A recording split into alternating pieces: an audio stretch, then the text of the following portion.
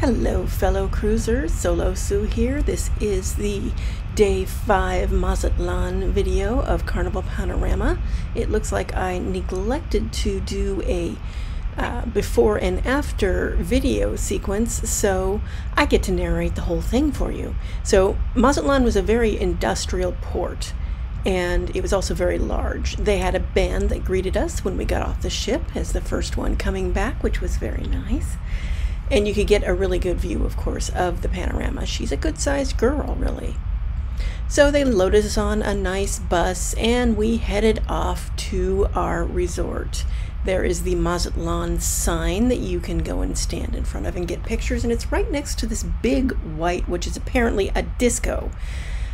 It's a very big building. And then there's some odd little things here and there that I took pictures of the public art that I thought were fun. And then this is supposed to be the gates of hell. Who knew?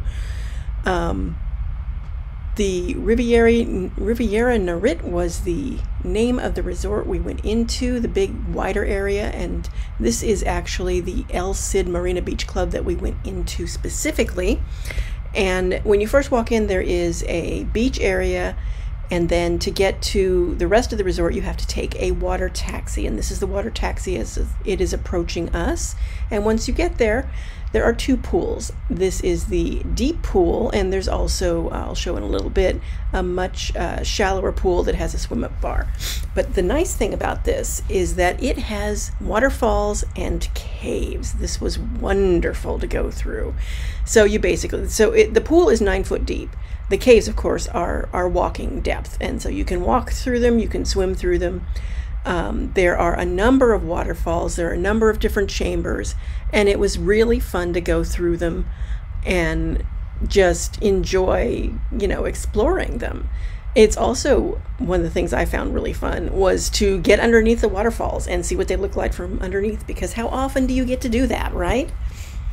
And there were, this was an area that led out into another area on the other side of the caves, and they had more caves over there, and you could swim in. As you can see, it's a very deep pool.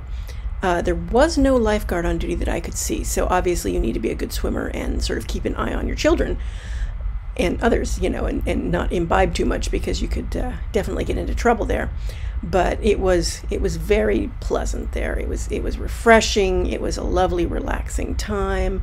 All the drinks were included, so the waiters were coming by always asking you if you wanted drinks, and they were easier to get to at the swim-up bar, but the actual swim-up bar was closed. So you could hang out there, but they wouldn't act like it was a bar and serve you and such. So you would just catch someone who was walking by and ask for a drink, and they would bring it to you.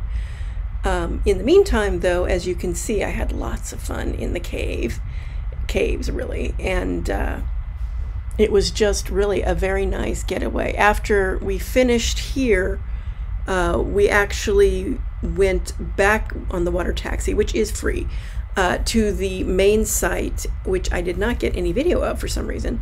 There was a beach area there with a lot of loungers and umbrellas. Again, the beach was very steep, so a very sharp drop off, and thus, somewhat more treacherous than, say, this. That was the shallow pool. We also found a few friends. I love reptiles personally, so I had to take pictures of the ornery lizards that were there, and this is the pair of them that we saw. We were careful not to get too close because, of course, they are wild animals and they will bite. And once we were finished, you take the water taxi back. They actually had a whole building there, and they served us a buffet-style lunch, and it was very good. And then it was time to go back to the bus and back to the ship, sadly. Once you get back, they drop you off at a pier area, or a cruise terminal area, which is not where you get off. And there's a little shopping and that sort of thing there, and then they have the shuttle which takes you back to the panorama. It is a very industrial port. You definitely want to take the shuttle. It was far too far to walk, and probably a bit treacherous because, there are containers being loaded and all this kind of stuff. Back on board at the seafood shack, I had lobster rolls for dinner, 2 of them, and french fries. They were quite nice. In the evening, I saw the Love and Marriage show. I'll leave you with Sail Away. Please like and subscribe for more content. Solo Sue signing off.